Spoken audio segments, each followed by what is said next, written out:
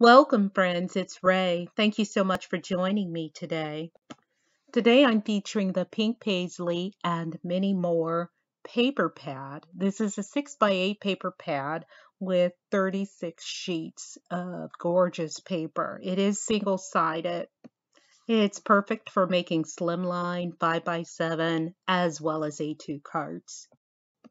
I'm doing a quick flip through so that you can see these gorgeous pages.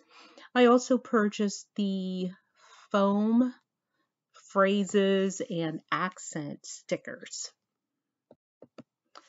Today I'm making a trifold slimline card, and I've picked out these 3 pages to work with. As requested by a subscriber, I am going to show you how I mat my cards, and I will slow the video down quite a bit so that you can see these techniques.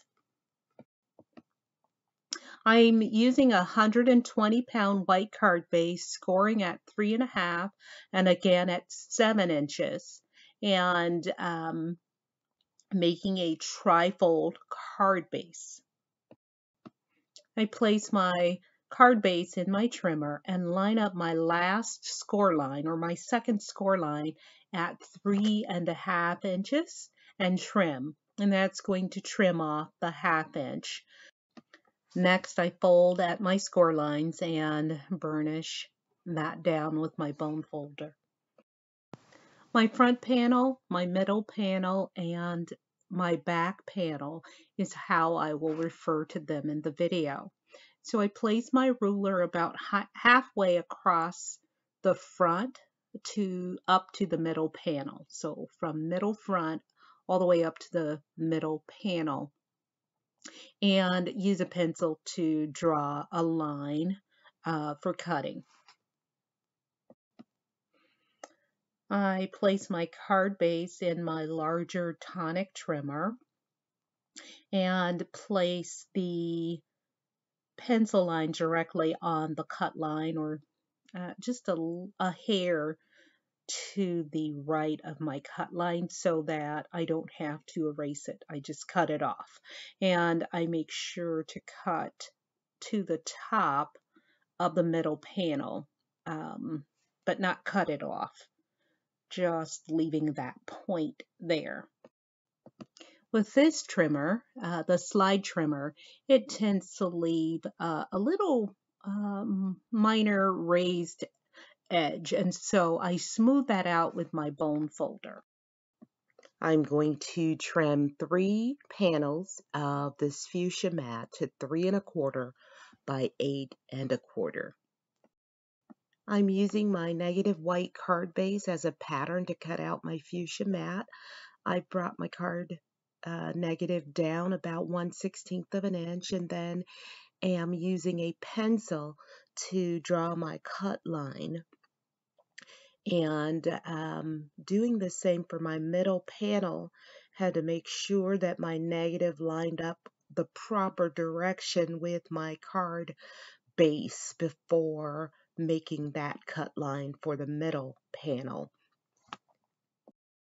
Here you can see that I'm checking the alignment before I actually cut my front and middle panels, because I can always turn them over to the back if I made a mistake. I place my front and middle panels in the trimmer and then trim at the cut line or pencil line. I want about 1/4 inch border around each panel. And so here I'm eyeballing it and see that I need to cut a little bit off of the bottom of my middle panel to give me that 1/4 inch border. So I trim that down. My back panel has already been trimmed to 3.25 by 8.25. So now I am trimming down my back pattern paper to 3 by 8. Starting with my middle pattern paper at 3 by 8, I am using the negative from the fuchsia cardstock for that middle panel to just line up and cut my middle pattern paper. And then I place that on my fuchsia panel and eyeball it and trim down from the bottom if need be, just to keep my 1/4-inch border.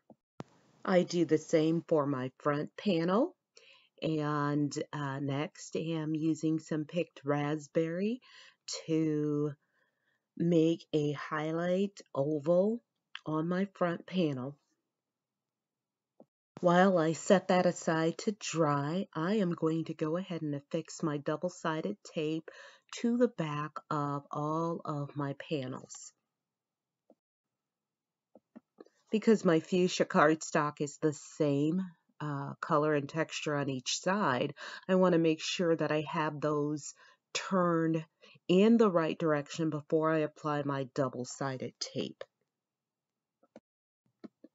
I finish applying my double-sided tape to all 6 panels and trim down the double-sided tape at the corners if need be. And now I'm going to go ahead and release just a corner of each of my 4 pieces of double-sided tape on each panel. And before pressing that down, I'm going to make sure I have it lined up, and I don't. Redo that. Make sure I've got it straight before I press down, and then remove my remaining pieces of the release paper and adhere that down. I do the exact same for each panel. I'm going to slow this next middle panel down a bit so that you can for sure see the process, and I do it the exact same way. I use my bone folder to burnish down my tape, especially if I can't use my nails to grip the corners to pull back the release tape.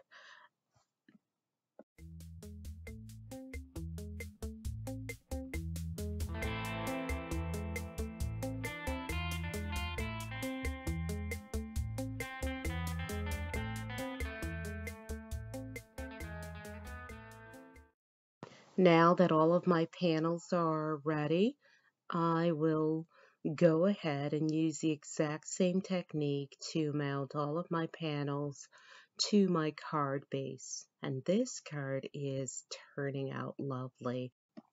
This card design might look a little intimidating, but is really easy to make. The pattern paper makes it even easier.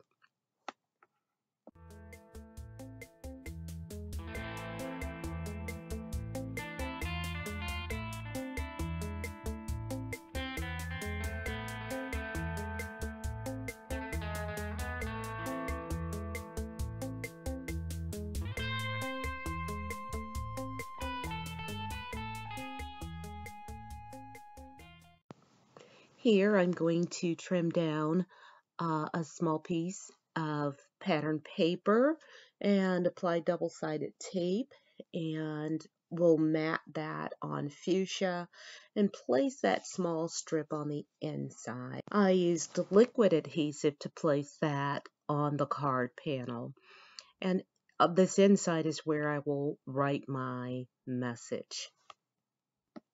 Now it's time to dress up the front panel, and I'm using my foam freeze and accent stickers, and I want to tie in that mustard or yellow that's on the middle panel, and this little gift in the same color is perfect for that. So place those 2 stickers on the front, and I'm using a fuchsia star, just trying to tie in, use all of my elements to tie in all of the colors that I've chosen, colors of pattern paper. My fuchsia liquid pearls was a little clogged, so I had to use a pen to get that unclogged, and then I placed a blob of fuchsia liquid pearls on my card and just about cried, but I wiped that off with a paper towel and reapplied, and it looks a lot better. Not the best, but we're moving on with this card.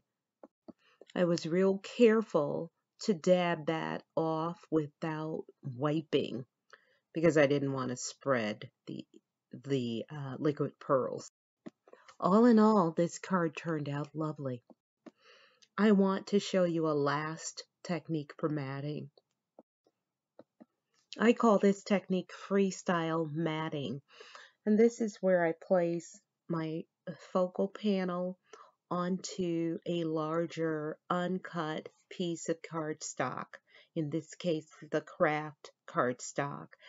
I place it so that I leave a border of about 1/8 of an inch. So I get it as narrow as I like, and then I trim it down on the remaining 2 sides. It just makes it easier, less aligning for me. And then you can place a second mat on top. You can do that. This works really well when using pattern paper and you have the journaling cards, the small journaling cards, and you just want to frame them. I made this birthday card off camera and really like the pattern paper designs, the texture, and actually made this the exact same way as the card I showed in this video. And here's the inside. I've added some coordinating pattern paper and a little birthday cake, and then I will write my message on the inside. Now let's take a closer look at the card I made in this video. Lovely. Thank you so much for joining me today. I hope that you were inspired and liked this video. If so, please give me a thumbs up and subscribe if not already subscribed. Until next time, good day, friends.